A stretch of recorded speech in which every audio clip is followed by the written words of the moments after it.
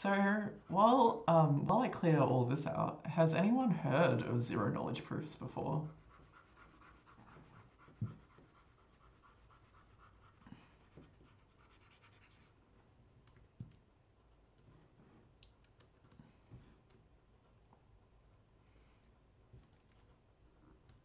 Hmm.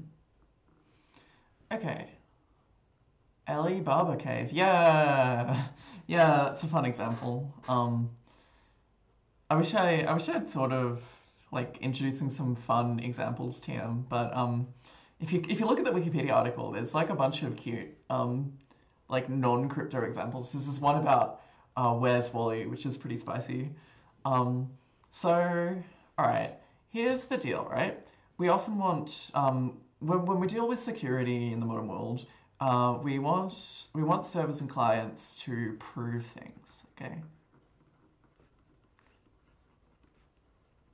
so you may not be. This may sound like a strange statement, but you'll see that it's kind of something that we just automatically take into account. So the classic example, I mean, the most obvious example is a user needs to prove that they know the password, right? So if you're logging into an account, if you're getting someone to log into an account, they have to prove that they know the password. And it's kind of a strange way to think about it because they just send you the password, right? But they do have to actually prove that they know it. By sending you the password, they demonstrate that they do actually know the password. Um, you can also think of a pin used at an ATM as another obvious example of the user proving they know the pin, which is basically just a password. Um, so a web server needs to prove its identity, at least it does in 2020. And it does that by doing, oh, now you know my email address. That's cool. Um, so they're going to do this. Hang on, let me just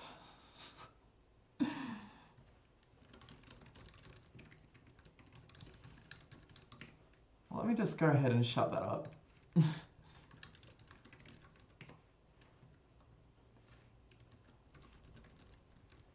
Hmm. I don't know how to do that in a sensible way. That's fine. I guess you just get to read my emails now. Okay, so web server needs to prove that they have the private key for their certificate.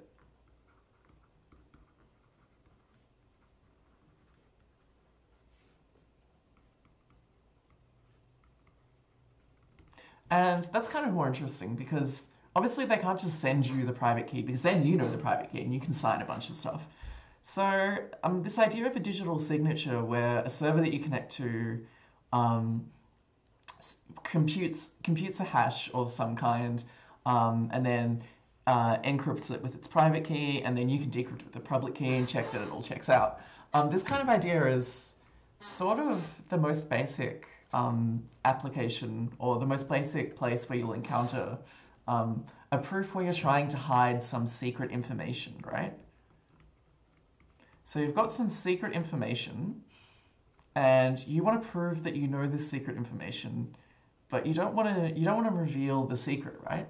So how is someone gonna ask you to demonstrate that you really do know a secret without you revealing anything about it? It's kind of a magic trick, right? That's the whole title of this, and we'll see later on that there is some really wacky stuff going on when you try to think about exactly what this means. What does it mean to know something? What does it mean? What does it mean to like? How can we be sure that when we prove a fact, we aren't revealing any other information? How can we be sure that, say, when we digitally sign um, something, how can we be sure that we didn't inadvertently reveal something about the private key? So these are all quite subtle questions, right? So cryptographers introduced this idea called a zero knowledge proof. And this comes from late 90s, early noughties, and it's currently become a really active area of research. So, for example, and this is where half my audience is going to cringe. a lot of blockchain technology relies heavily on zero knowledge proofs, and if you think about it, this makes sense. What are you doing like in the classic Bitcoin protocol? What are you actually doing when you mine a block? You're saying, hey, I found a number where if I add it to the information and hash it all, I get this particularly interesting pattern of hash. So it all dates back to this idea of proving knowledge. And because each block contains a hash of the previous block, it's recursive, and you prove that the whole thing was valid to begin with. A lot of modern blockchain texts have taken this idea and extended it a whole bunch. Yeah, okay, so someone in chat suggested exactly what I'm about to talk about. How do you prove that you know a secret without revealing any information? So we talked about this password thing, right? How do you prove that you know a password without revealing the password? You can't just send them the password, because then they know it. So another area, something's a little bit more interesting, is let's say that Alice knows a public key PK and a private key SK, and Bob wants to check that Alice knows the public key, the secret key.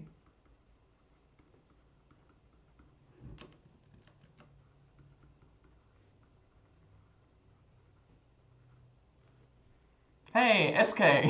Nice. Okay, so Bob wants to check that Alice really does know the secret key corresponding to her public key.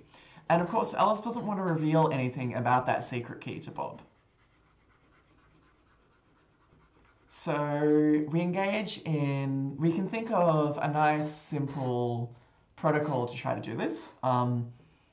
Alice sends Bob her public key. Bob comes up with a random message. It can be anything you like, the longer the better. Bob comes up with a random message, we'll call it C. He's going to encrypt that with Alice's public key. So this notation here is just saying we'll encrypt it with the public key PK. And then Alice is going to decrypt it with her secret key, or her private key, and send the result back to Bob. Wow, I forgot how to write the letter B, apparently.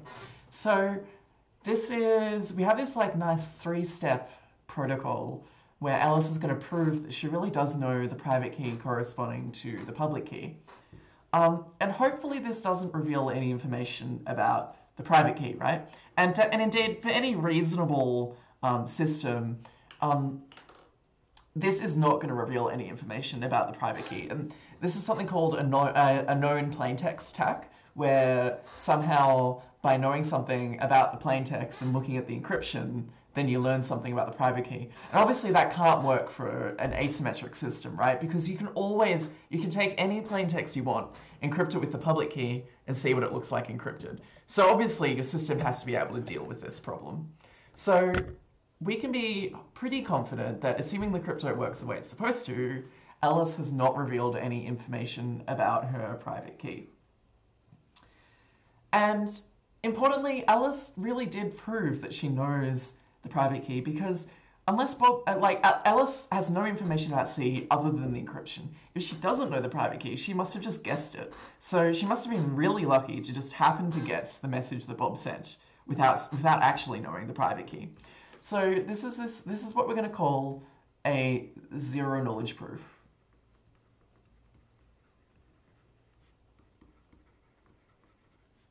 Okay. And the idea of the zero knowledge proof is I've got some fact. In this case, the fact that we're proving is I know the private key corresponding to the public key. We're going to get a challenge, and we're going to respond to that challenge. And our response is going to guarantee that we really do know the corresponding. The fact really is true. The thing we're asserting, and usually we'll know some kind of secret, really is the case. So I want you to kind of take a moment, think about how the message passes between Alice and Bob. It looks kind of like this, right? If you squint your eyes in exactly the right way and add another couple of lines here, it looks kind of like the Greek letter sigma, right? So we call this a sigma protocol, and I'm not making this up. The reason it's called a sigma protocol is because the shape of the messages looks kind of like a sigma. That is the only reason. Don't get distracted. There's no deeper meaning for this. So we call this a sigma protocol, this 3-step procedure. It's a particular class of zero-knowledge proofs, and it's one that is quite easy to study and think about. So it's what I'm going to focus on today, okay? So this is called a sigma protocol. And the way it works is, first of all, Alice is going to send a commitment to Bob. How does Bob know the public key sent in the first place was true? Well, it doesn't matter, right? The fact that we're proving is whatever public key that Alice sends Bob, Alice really does know the corresponding secret key, right? Or private key, whatever you want to call it. So this is a really interesting point, right? Here, Alice is choosing what she wants to prove. She's choosing a public key, right? And she's proving that she knows the corresponding private key. So you don't know what context the public key is useful in, right? You don't automatically know, oh, this is the public key that was used in so-and-so an encryption. So there's no extra context here. It's just saying, whatever public key Alice said she had at the start, she definitely knows the corresponding private key. That doesn't give you any intelligence, if you like, about exactly what that key is being used for. So in step 1, we're going to say Alice sent a commitment to Bob. You don't know it was Alice. Oh, okay. So you're saying, right? Yeah. So let's assume that out of band, Alice and Bob are certain that they really are talking to each other. The proof does not prove identity. It only proves facts, right? So this proof does not assert anything about who Alice and Bob are. So let's assume, they've got a TLS tunnel of some kind. They're confident. Bob is confident that he really is talking to Alice. But that's a good point. There's no extra context here. So first of all, Alice sent what's called a commitment to Bob. And second, Bob sent a challenge to Alice.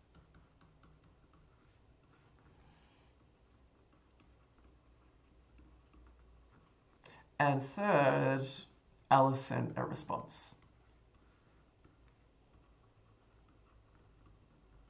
So it's this three-step protocol that we call a sigma protocol because of the pattern of the messages. And I'm going to use the symbol T to mean the commitment. I'm going to use the symbol C to mean the challenge, and the symbol Z to mean the response. These are just the ones that are particularly cool textbook users. So T for commitment, C for challenge, Z for response. And we can think of a conversation, right? A conversation between Alice and Bob. And the conversation is just the values T, C, Z. For some fact, right? So this conversation is supposed to be a proof of some fact. And we'll say that the statement, or the fact that we're asserting to be true, is Y, okay? And we'll also say we've got something called a witness. So the witness is the smoking gun. The witness says, this is the actual value that this is the secret that I hold. And we'll say that's X. These are the symbols that we use throughout. So in the case of this thing that we saw here, the commitment was the public key. The challenge was the encryption of some message C. And the response was the corresponding plain text C. The statement was PK. I know the public key PK. Sorry, I know the corresponding secret key. And the witness was the private key. Okay? So this is a general structure that you can apply over and over again. And I'm going to look at one more particular type of sigma protocol, but there are heaps of these out there. If you read the literature, there are lots and lots of variants on the same basic idea. Alrighty. So with that under our belt, let's do some maths. We all love maths, right? So unfortunately, we are going to have to lean on some mathematical ideas just because otherwise the things we can prove are kind of not very deep. To really get anywhere interesting, we're going to have to introduce some mathematical ideas.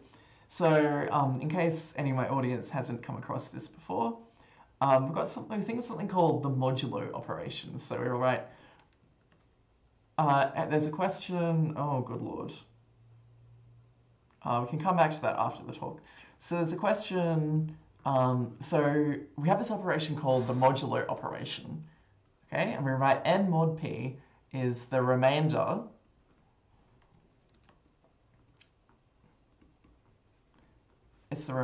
of n divided by p.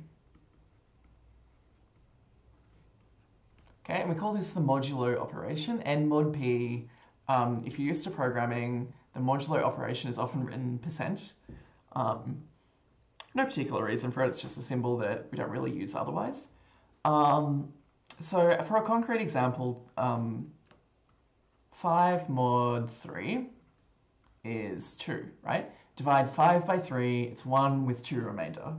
Or 7 mod 4 is 3.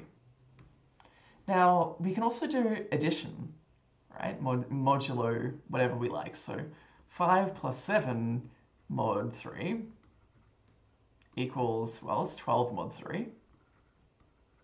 Which is, what's the remainder when you divide 12 by 3? It's 0. Okay? So we can do addition modulo 3. We can also do multiplication modulo 3. So 5 times 7 mod 3 is 35 mod 3, which is 2. Okay, so we can do addition and subtraction. We can do multiplication. A natural question is, can we do division? And the answer, it turns out, is only if p is prime. Okay, so that's why I've used the letter p here. You can only do division if it's modulo a prime number. So what you might be going, what the hell are you talking about? How can I divide 5 by 7 and somehow get a whole number out of it? Like, what does this even mean? Well, first of all, notice that if I apply the modulo to each of these, so 2, 1, I get 2 plus 1 equals 3, which 2 plus 1 is 3, which is 0 mod 3. So I can do the modulo before the operation and it's not going to change anything. So let's try doing this here. 2 over 1 mod 3. Huh. That's just going to be 2, right?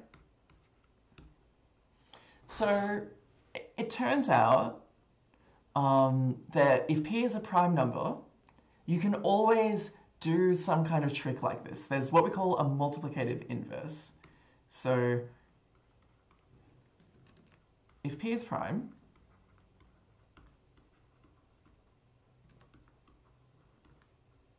for all a, there's some number x such that ax mod p, so let me write that more clearly, ax mod p equals 1. Okay, and this is kind of like in the real numbers. We think of well, we can write 2 times 1 over 2 equals 1, right? So we can say 1 over 2 is whatever number it is, when you multiply by 2, you get 1. And it turns out that if p is a prime number, you can always do this, okay? The reasons why are a little bit subtle. They're really interesting if you read up on them. But for now on, we're just going to assume that we can go ahead and divide mod a prime number, okay? So I can always do 5 over 7, say, mod 3. And that's neat. That's because 3 is a prime number. Remember, a prime number is only divisible by itself and 1. And that's kind of one of the main reasons that we care about prime numbers in cryptography. They have lots of nice properties like this. Now, we can also write 5 to the power of 7 mod 3, right? Because, well, you can always just calculate 5. What do I need to search to learn more about this? Look up modular arithmetic 101, basically. There's also a lot of textbooks will cover this. Katz and Lindell is one that does a great job.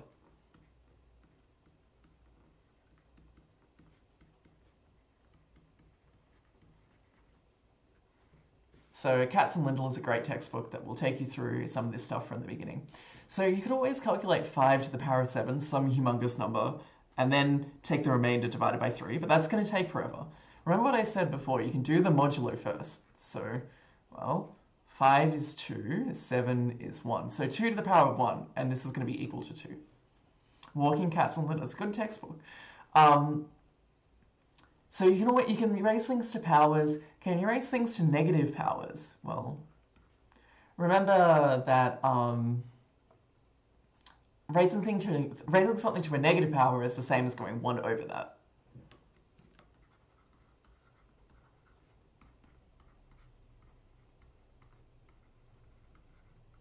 So we can divide, we can raise things to powers. It's just like working with normal integers, except we have this funny mod operation that lets us divide and still get a whole number at the end. So that's kind of nice.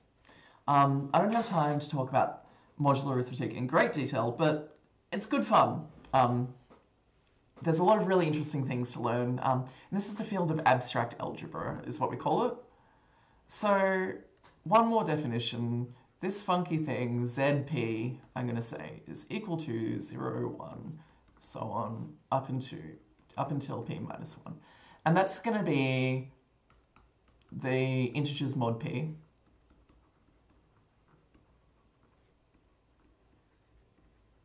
Because notice that 2 is equal to 5, equal to 8, equal to 11, mod 3. So if you add the modulus, you just get the same number after you do the modulus, right? So add 3, you always get the same number in the end. So we only have to worry about the first p numbers when we're working mod p. And that's a symbol that I'm going to use a bunch of times. Alrighty. So now we come to a nice application of these kinds of ideas. So we come to everyone's favorite problem, or maybe it's not your favorite problem, but it's one of my favorite problems, the discrete logarithm problem.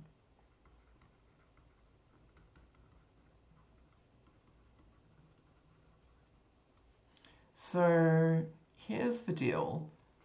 Let's say that you know G, Y, and P, and you know that y is equal to g to the power of x mod p. And you don't know what x is. So you know that y is equal to g to the power of something mod p, but you don't know what that something is. This is called the discrete logarithm problem, because if you remember your high school maths, we can write log base a of a to the power of b equals b. Similarly, you can think about the discrete logarithm, which is like the logarithm, but you're working with integers instead, whole numbers. So the discrete logarithm problem, it turns out, as long as you're careful exactly how to do it, there is no efficient algorithm.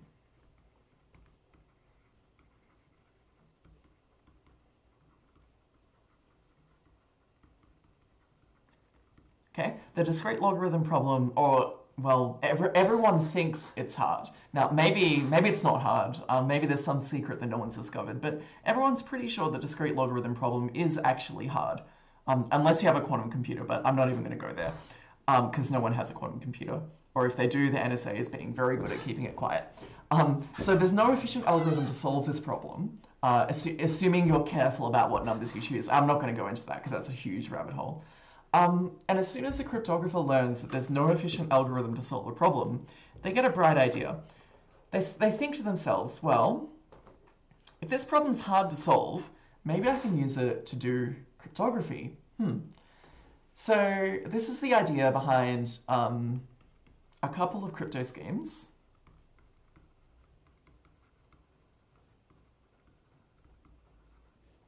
One's called Diffie-Hellman. Diffie-Hellman is how, when you connect to a website over HTTPS, it's how you and the server agree on a key. They use the Diffie-Hellman protocol, or maybe they use RSA, but they really shouldn't use RSA. There's also a scheme that I'm a particular fan of called AlGamL that uses the discrete logarithm problem to build a crypto system, okay? So here, the private key is going to be x,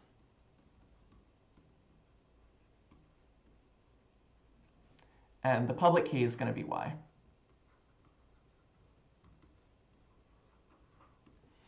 Right, so the idea is if you know the private key, you can easily take some number and raise it to that power. But if you only know the public key, it's going to be really hard to work out what the private key was. That's the basic idea. And I know it may not be obvious how you can do cryptography with that. That's a whole other talk that I did a few months ago. So unfortunately, I won't have time to go through it. But think of X as the private key and Y as the public key in this equation.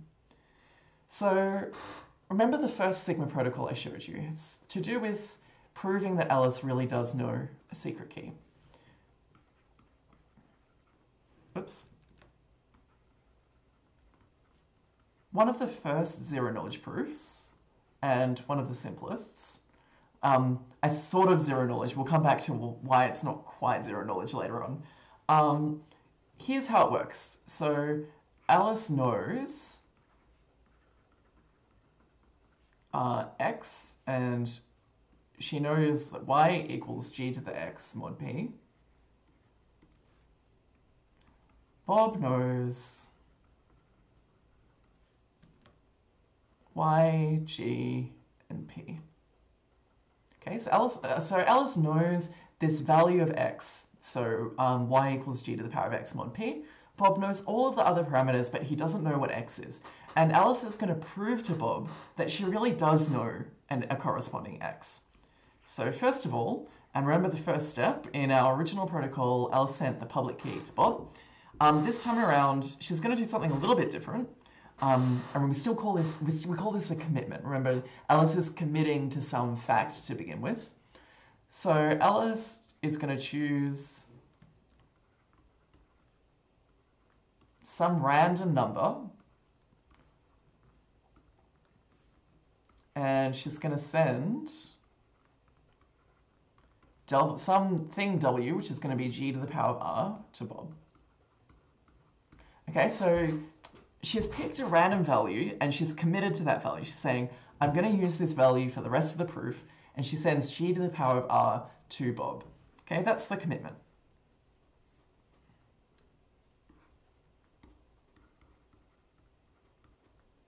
Wow, I can't spell.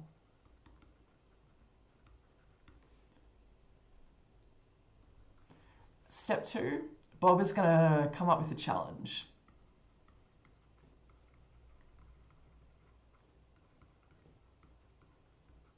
Okay, and that's just a random challenge, hopefully a very big one, just like in the other protocol. And he's just going to send C straight up to Alice. Okay, and remember this step is called the challenge.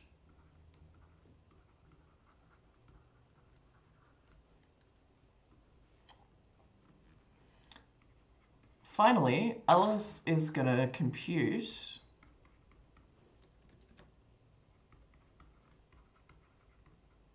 some kind of funky value. In one, yeah, Alice only sends W to Bob, but Bob does know G. Okay, so Bob knows G, but Bob does not know R.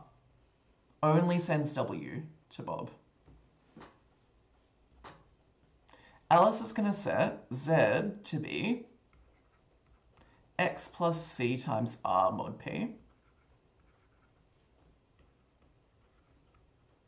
And she's going to send z to Bob. And this is our response, okay? So the response previously was to decrypt the challenge. In this case, the challenge isn't encrypted, so Alice is going to calculate some value and send it off to Bob. Now, I argue that if Alice does this, that constitutes a proof that she does know x. Why is that? Well, what does Bob have to do? What does Bob have to do now to check that Alice was honest? Well, if Bob calculates, let's take t. Oh, what have I done? I meant to call this t.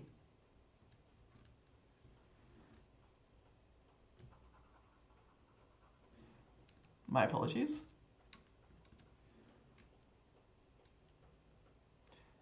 Okay, she sends the commitment T equals G to the R to Bob. So Bob's going to calculate T times Y to the power of C mod P. Now, if Alice has done everything properly, what is this going to be? Well, T is G to the power of R. Remember, Bob doesn't know R, but he does know that T is equal to G to the power of R for some R. T is G to the power of R. Y is G to the power of X.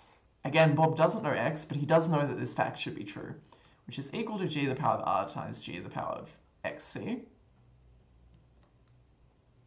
Wow, I completely screwed this. I completely screwed that up, didn't I?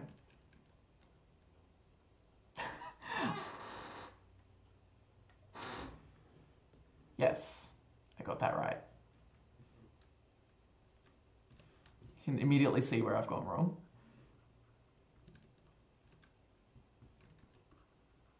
Got these backwards. See, even cryptographers who have spent the last 18, well, in my case, cryptography students who spent the last 18 months of their life slaving over this garbage. Get it wrong. Okay, there we go. And this is going to be G to the power of R times G to the power of X times C, which is the same thing as G to the power of R plus XC, which is G to the power of Z. Okay? So if Alice has done everything correctly, this is going to be a true fact. Now Bob knows this stuff. Bob knows Z, so he can calculate T to the power T times Y to the power of C. He can calculate G to the power of Z, and he can check that they're equal. Okay. So Bob checks whether these things are equal. If they are, Bob says, "Okay, you really do know the X."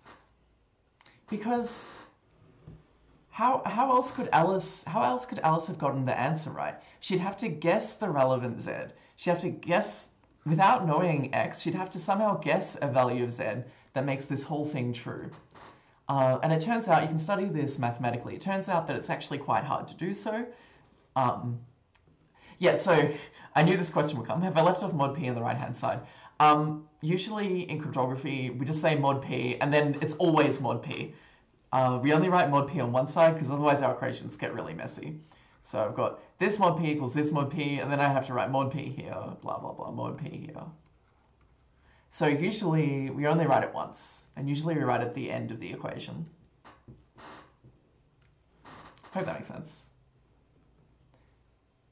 Is it also mod P in one? It can be, it doesn't have to be, because Bob can just calculate it, right? Bob can just take T and make it mod P. But yeah, everything is mod P here, all right? All of the operations are mod P. So Bob is checking this fact, T times Y to the C equals G to the Z. And there's a bunch of, that's a bunch of heavy maths, but the outcome is, right? Bob knows for sure that either Alice really does know X, or Alice got really lucky. So this is a proof. This is a proof that Alice really does know the corresponding X, right?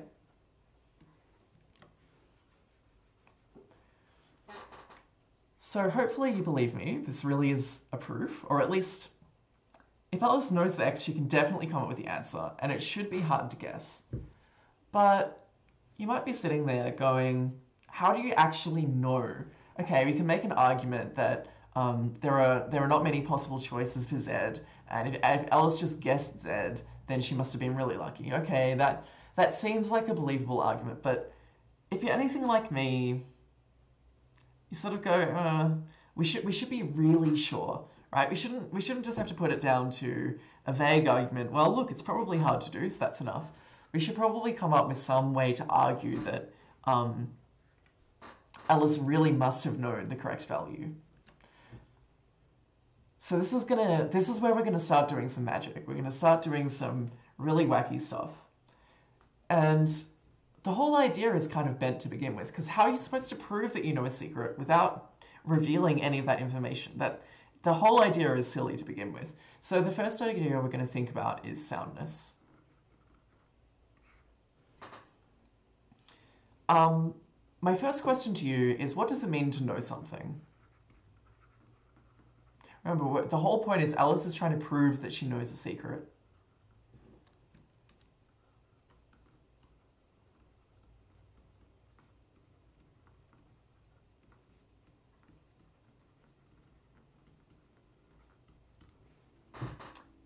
And this is kind of a deep question. Like, what does it really mean to know something? When you're thinking about a computer, does the computer have to have the value in memory? How are we going to define this in some kind of useful way? So cryptography kind of dodges the question by asking another question. Cryptography says, well, Alice knows anything that she can compute.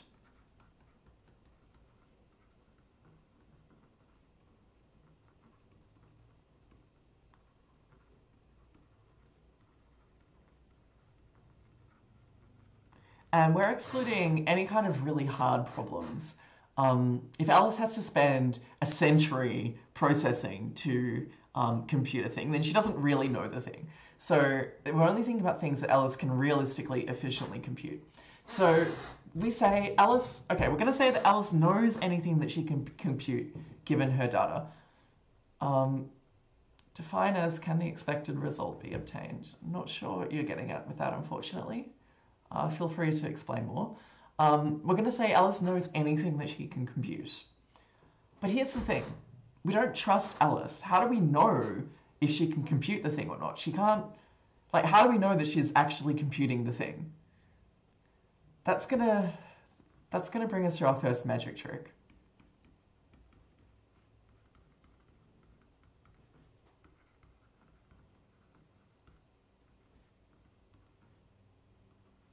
Right, okay, so can Alice give you the correct answer reliably? Yeah, that's a similar way to think about it.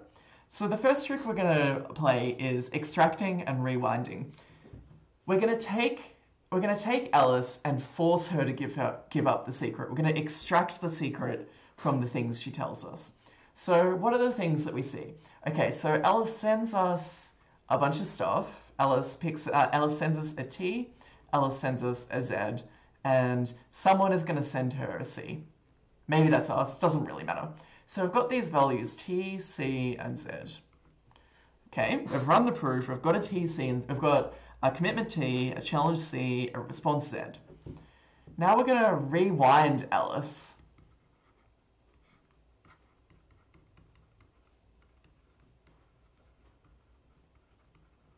We're going to go back in time to the state where Alice had just sent us T.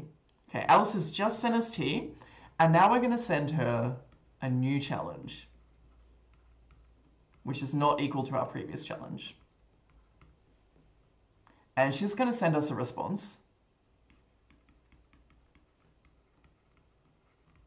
She's going to send us a new response. She got a new challenge, right? And that gives us a new conversation, T, C prime, Z prime. Now, as long as both of these are legit proofs, this is where we're going to do the extraction. And I know you're already saying you can't just rewind Alice. We'll get to that, okay?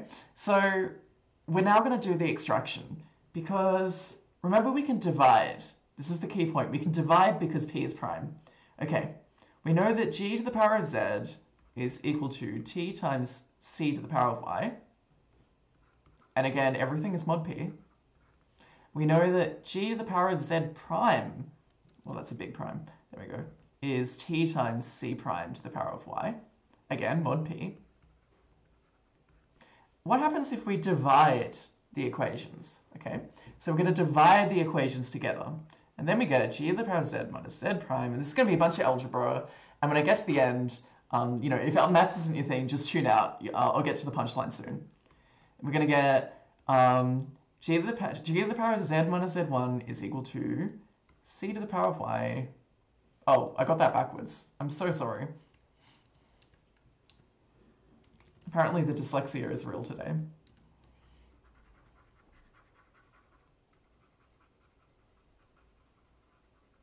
It's of course Y to the power of C, right? Okay, so we know these facts must be true. And that's going to give us, well, divide through the T. G to the Z minus Z prime is Y to the C minus C prime. Again, mod P. I'm going to stop writing the mod P because my pen hand is going to get sore. So now, okay, what if we raise both sides to the inverse of this power? We want to get rid of this power because we want to figure out we want to figure out x. So we've got g to the power of something, and we want that to be equal to y. So we're going to raise both sides to the power of c minus c prime inverse. And remember, we can divide. There's always inverses because we've got a prime number.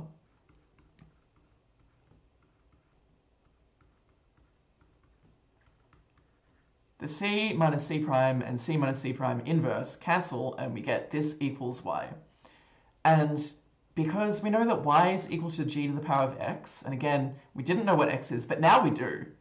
G to the power of blah is equal to g to the power of x.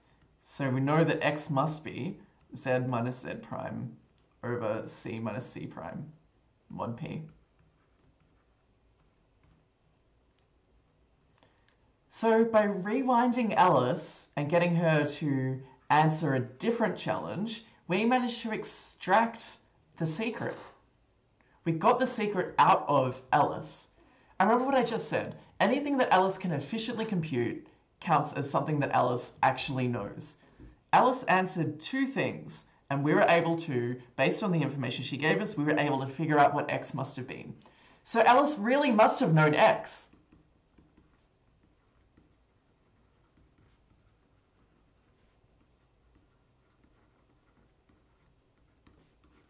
If Alice didn't know x, there's no way that she could answer twice.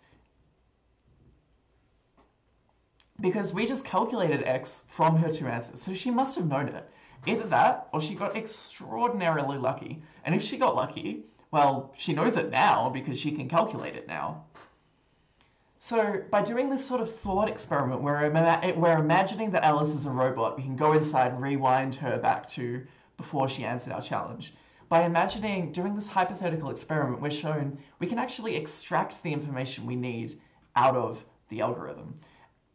And we're gonna say that counts as Alice knowing it.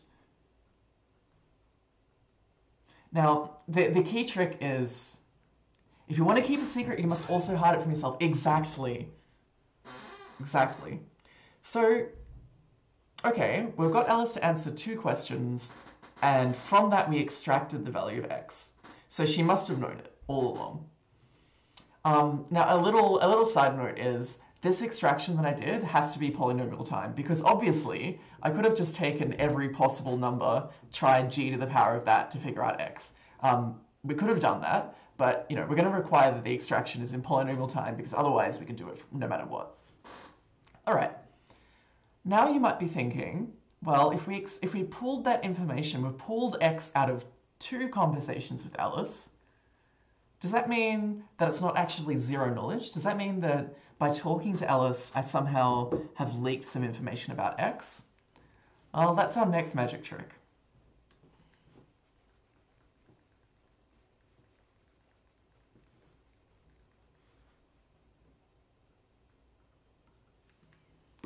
So we've done soundness. We're sure that Alice really must know x. So the next thing we ask ourselves, how are we supposed to be sure that we're not leaking information? How are we supposed to know that for real? Well, again, we're gonna dodge the question. So the cryptographic idea is, here's what we're going to say. Imagine you could simulate a conversation. Imagine you never had to talk to Alice. You only ever had to simulate conversations with Alice. If you can simulate it so that you always get a valid proof out of the end, then you wouldn't have learned anything by spying on Alice's conversations, because you could have just simulated the conversation. There's no point spying on Alice, doing all the work, if you could have just simulated the conversation yourself. So we're going to say that something is zero knowledge if there's a simulator that we could have talked to.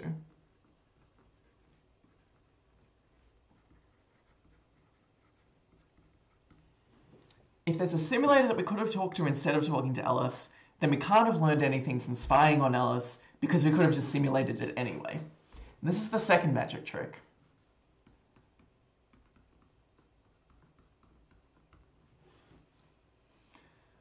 Alrighty.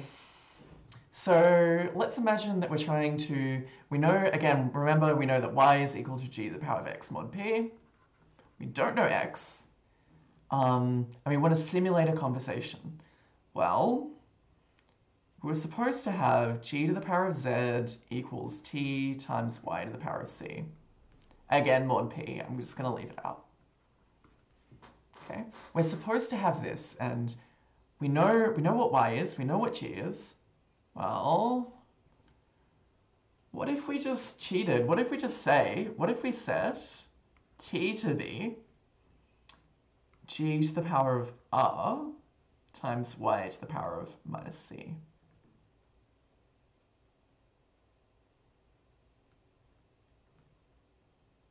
This is where there's a mistake in my proofs. This should be t to the power of z. So there's a mistake in my notes that I will fix later.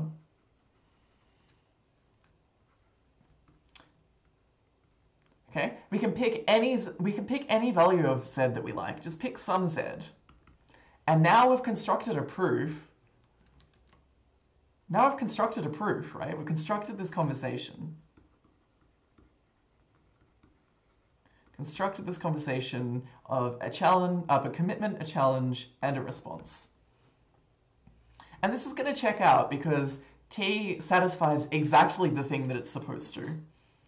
So we could have just simulated the conversation instead of talking to Alice. And that's how we're going to argue that this really is zero knowledge, that we didn't leak any information. Now, there's a hole in this argument. If anyone can think of it before I explain it in a second, you get a cookie. There's a hole in this argument, and the hole is to do with the value of c. So here we're thinking about eavesdropping.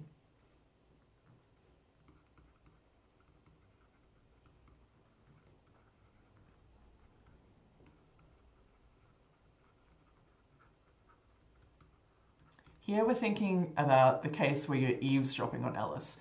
But what if Bob is in on it? What if Bob wants to give Alice exactly the right bunch of challenges that just happen to make Alice accidentally reveal her value? So this is what we call, this is not actually zero knowledge. This is what we call, it's going to be a mouthful, sorry about that. Special, honest, verifier, zero knowledge.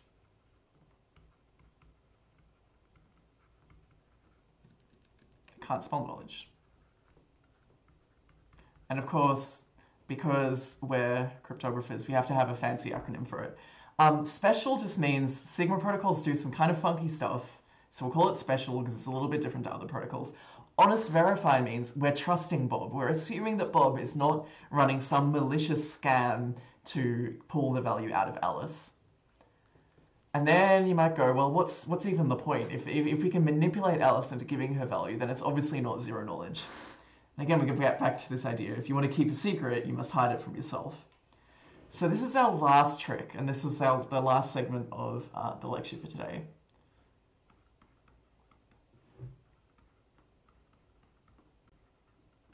And again, you're going to see a pattern here. We're going to dodge the question again.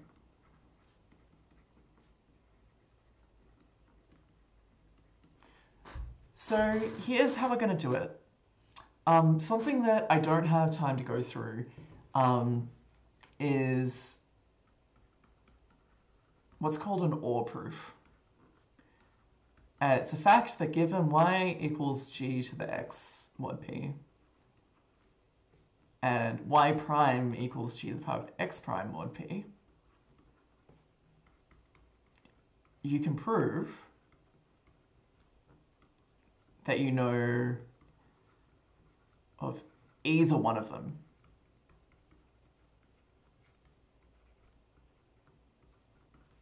So you can prove that you know one of them, but not which one you know. Okay? So this is a thing you can prove. You can prove that you definitely know one of them without giving any information away about which one. And we're gonna use this to cheat. So we're going to take our Schnorr proof of knowledge, the proof that we know X, we're going to take that and turn it into something that really must be zero knowledge. And it's going to be kind of silly, but believe me, it makes sense. So Bob is, first of all, Bob is going to pick a random x prime, and he's going to set y prime to be, g to the power of x prime. And he's going to send y prime to Alice, and he's going to prove that he knows x prime.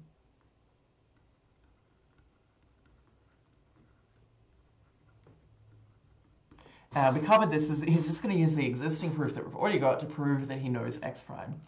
Alice is going to respond. If the proof is correct, she's going to prove knowledge of x or x prime. Now you might be going, well, hang on a second, how could Alice possibly know x prime? It's a zero knowledge proof that Bob used to prove that he knew x prime. That's exactly the point. If Alice proves knowledge of x or x prime, then we can use our simulator to extract x prime from Bob and then prove knowledge of x prime. So the simulator is going to prove that Alice, the simulator of this conversation is going to prove knowledge of x prime.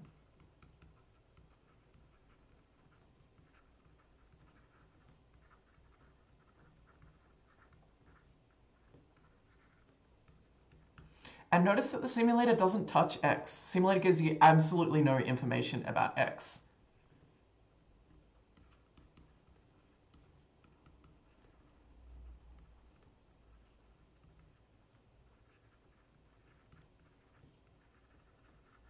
Okay, by proving knowledge of x prime instead of x, you're using zero information about proof, which implies that the whole thing really must be zero knowledge.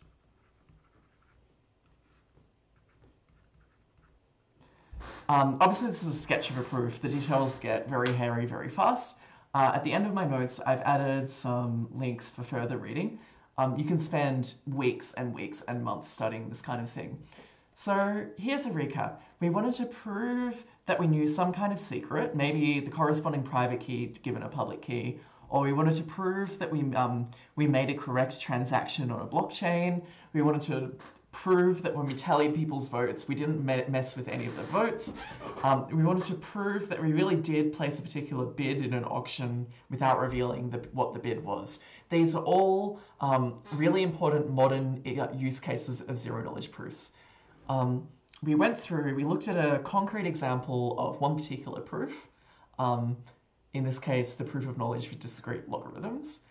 And then we talked about how we're going to actually prove that we have the properties we want to have. We saw three magic tricks. The first trick was we're going to rewind Alice and extract the information from her. The second trick was we're going to simulate the conversation so you never had to listen to Alice in the first place. The third trick was we're going to use this or proof, proving that we know one of two facts, so that we can simulate the whole thing without ever using anything to do with X. And that was the argument, that we really did have a sound zero-knowledge proof.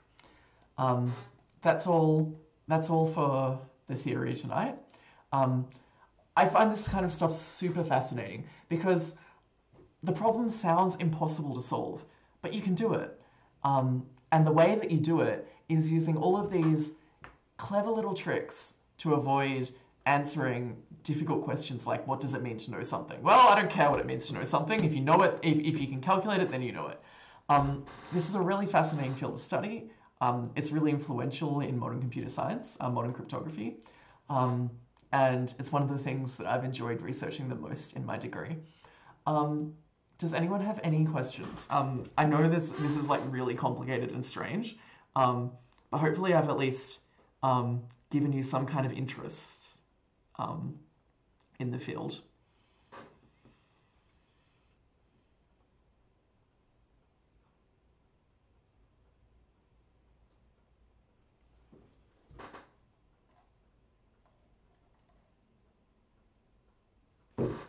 I can look at this question that SK gave.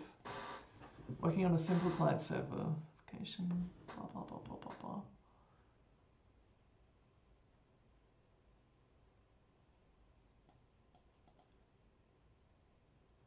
Yeah, the conversation in chat seemed to address that question. How did I get started with crypto? I was interested. I've been interested in privacy and security because it's kind of like it's a game of cat and mouse, right? And it's to do with both sides trying to outsmart the other, and you get this really neat arms race where the black hat is trying to hide from the white hat, and the white hat is developing better and better techniques. So you end up developing this really interesting game, this arms race game, and I found that really interesting. And then I went and talked to a few professors that I knew at Melbourne Uni Computer Science. I was referred to one particular professor. After talking to a few, I was referred to Professor Vanessa Teague. I think associate professor. Anyway, I was referred to Vanessa Teague, and she had an interesting project for me to do with voting. In particular, online voting kind of sucks. So how can we make online voting more? How can we make verifiable voting more like paper voting? And as I dug into the theory that she dropped in a huge pile in front of me, cryptography became more and more interesting. I'd always been curious about it, but it was like, how do I get started? How do I actually, do anything with this knowledge? And that was the spark I needed. Thinking about the application to voting, to elections, which obviously are vitally important for all of us. Yeah, that really ignited a passion, and then I did a whole bunch of reading, and now I'm currently reading like 3 or 4 crypto papers and books, and I don't know what to do with myself. What do I think of ECC and quantum computing safe cryptography? ECC is cool. So ECC is an elliptic curve. Interestingly, it's the same problem. Okay, you can use elliptic curve cryptography to do the same thing as all of this discrete log stuff. It turns out, if you have points A and B on an elliptic curve is something that looks kind of like this. Okay, if you have a point here,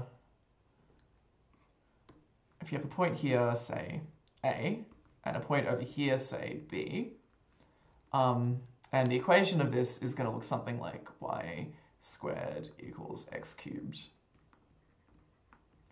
Okay, if you have 2 points on a curve, it turns out you can actually define some sort of sensible notion of adding and multiplying these points.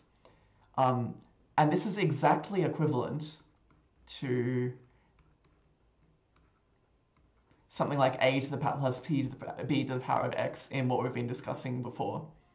Oh, sorry, a times b to the power of x. So elliptic curve cryptography, by this like wild coincidence, turns out to be exactly the same as this domain of discrete logarithms. And the cool thing about elliptic curves is they're a lot more time and space efficient.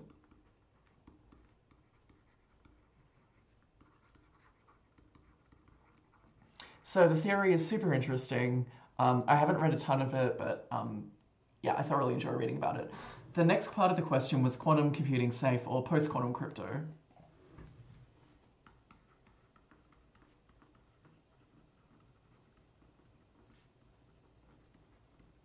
So there's sort of two key aspects. So a quantum computer, instead of using ordinary bits, it uses quantum bits or qubits, which are in a superposition of 0 and 1. So instead of being either 0 or 1, they look like alpha times 0 plus beta times 1. And it turns out that this structure and the operations you get out of that can do a lot of interesting things, and it can solve problems. We think it can solve problems faster than a so-called classical computer could. Now, there are two key algorithms. There's one called Shor's algorithm, and there's one called Grover search. So Shor's algorithm breaks RSA It turns out it also breaks the discrete log problem. You can adapt Shor's algorithm to solve the discrete log problem, and therefore it also breaks Diffie-Hellman, Algamol, and so on. Grover search is kind of this funky algorithm where you've got some unknown function and you're going to try to guess what the function must have been. And the most important thing that it breaks is what's called AES, which is the most common symmetric cipher, which means it breaks AES, so it has to break, it also breaks HTTPS as a result. So these two algorithms, and I want to stress there's no practical realistic quantum computer out there yet, but if quantum computers become reliable and large enough, all of these algorithms are completely toast. Completely toast, easy to break. So there's been this kind of race to come up with algorithms that are resistant to this kind of thing. The most promising candidate from what I've read is lattice crypto.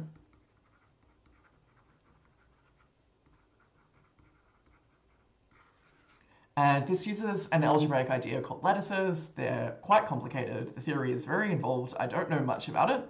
But from what I've read, it's quite interesting. Basically, it isn't broken because you're not just trying to solve a problem. You're trying to find a good solution to a problem. And that's what makes it hard to break. There's this lovely guy, Rod Steinfeld, at Monash, who has done a whole bunch of research into lattice-based crypto. It's a lot of interesting papers to read. You can also do some kind of funky things with quantum crypto that you can't do with classical crypto. So for example, it's possible, using quantum techniques, it's possible to send a message and guarantee that the message wasn't intercepted along the way. Because if it was intercepted, it would, air quotes, collapse the superposition and you would end up with a result that was unintelligible. So you can actually detect message interception using some of those ideas, which is really cool. Not something I've studied much of, but really interesting. And there's a link to something, scyph.com. I haven't looked at it myself.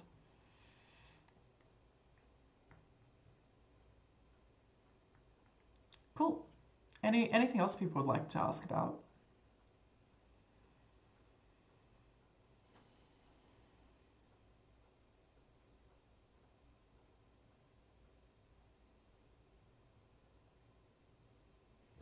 All right. Well, thanks for watching, everyone. I hope you, based on something called Castle, I'm not familiar with the term, unfortunately. I hope you learned something kind of interesting about the modern state of cryptography.